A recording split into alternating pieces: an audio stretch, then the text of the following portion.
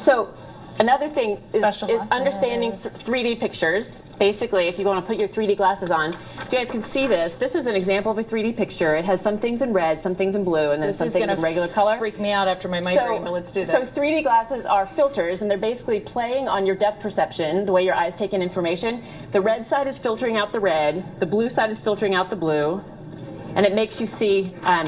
Anyway, it makes you see that image in a funny way. That is that psychedelic. tricks your eye into thinking that it is three-dimensional. Mm-hmm. So definitely. So that's like another example of depth perception.